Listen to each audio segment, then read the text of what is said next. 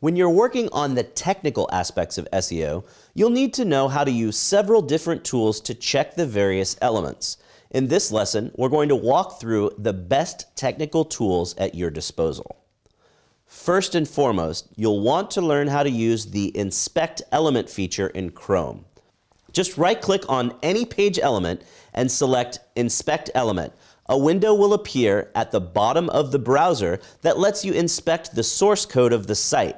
You can sort through CSS and other code to see what's going on element by element.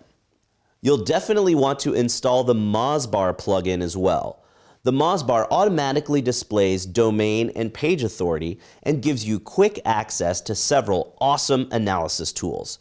Even cooler, when you're on a Google SERP, it adds page and domain authority and link and linking domain counts. More than anything else, you'll want to get familiar with Screaming Frog. It runs locally on your computer, and it's an incredibly powerful tool that crawls a site and reports back tons of information. You can pull info on all of the important SEO elements on a page. You can pull status codes, you can check out internal links, page size, and tons more. This is one of the most important tools in your SEO utility belt, so download it now and get familiar. Seer Interactive has an amazing guide to doing almost anything with Screaming Frog over on their blog. http://www.seerinteractive.com/blog/screaming-frog-guide.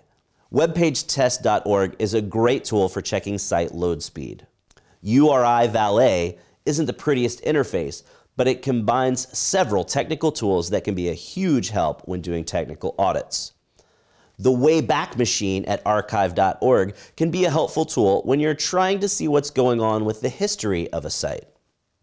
SEMrush also has an amazing, robust tool for site audits. You can check over 60 on-page and technical elements, including site speed, over 20 elements related to crawlability, HTTPS issues, and hreflang issues.